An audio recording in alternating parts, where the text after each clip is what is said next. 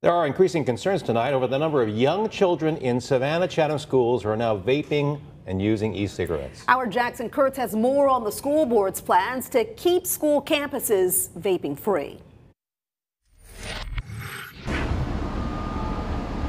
Right now, vaping and e-cigarette use is prohibited for students in Savannah Chatham County schools, but the district is also looking to ban those products for its employees.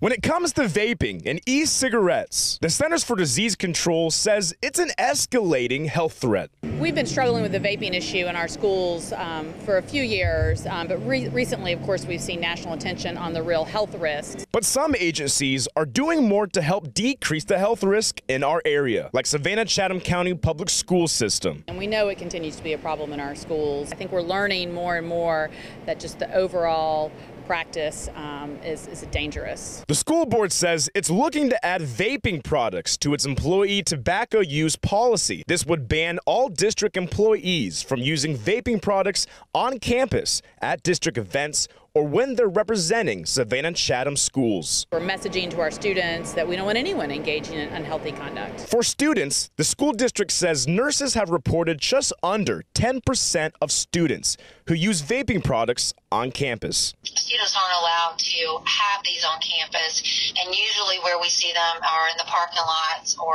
off campus at activities. District health officials say students who use them range from middle schoolers to high schoolers, who all appeal to the many colorful tobacco names, attractive odors, and products that are easy to hide, like a jewel. But regardless of who's vaping, health officials say some of these products are not safe. Heated and turned into an aerosol can go really, really deep into the lung and irritate those sacs in the lung and cause permanent scarring.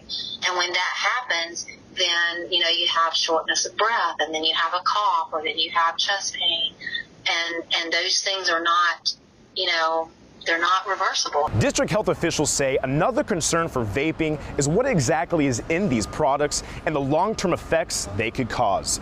In Savannah, Jackson Kurtz, WJCL 22 News. The Georgia Department of Health says young users of vaping or e-cigarettes can now access the new e-cigarette quit program by texting Ditch Juul to 88709.